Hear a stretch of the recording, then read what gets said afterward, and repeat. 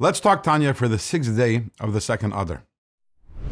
So in yesterday's Tanya, we cited the metaphor from the Zohar that compared ourselves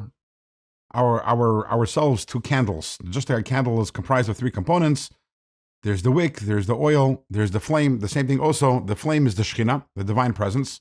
The wick is our bodies. How do we connect to the divine presence? For that we need oil.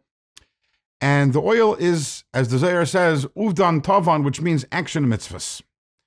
And today, in today's Tanya, the Alter Rebbe is going to analyze it and say, action mitzvahs? Now, I understand that my body on its own cannot connect to the divine presence because my body is too physical, it's too coarse.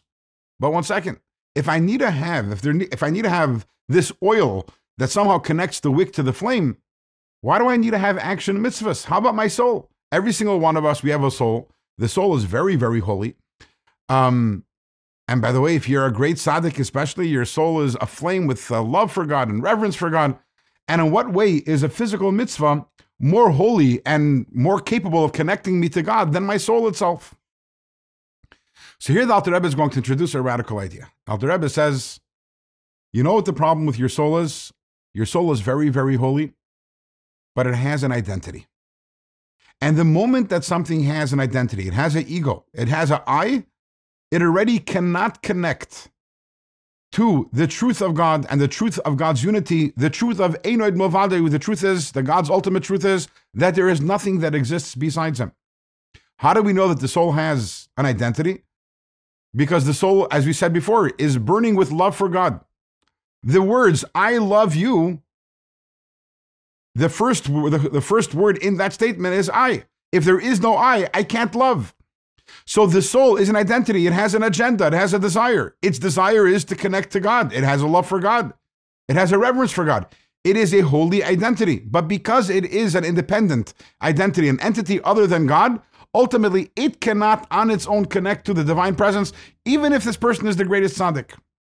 What is required? What does work as fuel, as oil? A mitzvah. Why a mitzvah? Because a mitzvah is a command which God gave us. It doesn't have its own identity. A mitzvah is all it is I am God's will. This is what God wants. There is nothing else other than that. There is no other agenda. Even a holy agenda there isn't over there. When I do a mitzvah, I'm becoming subsumed right now in God's will.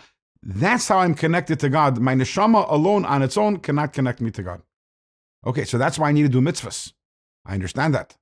Because without a mitzvah, I cannot connect to God. The mitzvah is the rope. It's the fuel, that the oil that allows the wick to remain connected to the flame.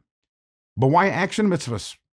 Maybe I could do a mitzvah with my emotions, such as Avos Yisrael, loving my fellow Jew, loving God. Maybe I could do a mitzvah which takes up my speech, such as learning Torah, such as davening.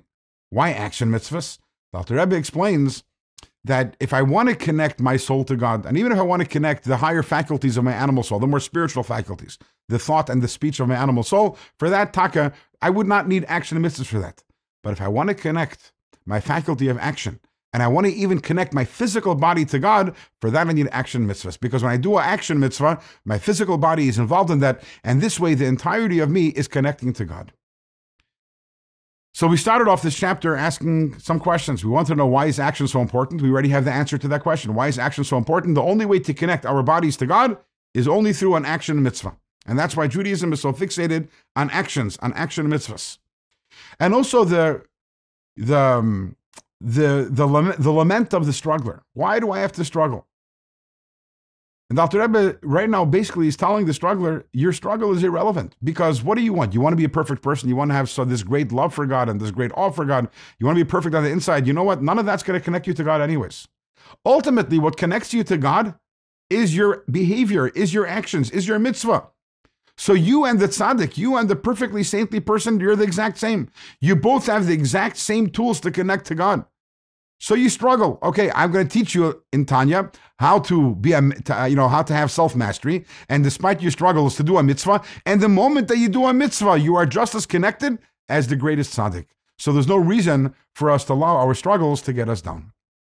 With this, we've concluded this chapter, chapter 35. Tomorrow we start the next chapter, chapter 36, and we are going to take the value and the importance of action to an entirely new level.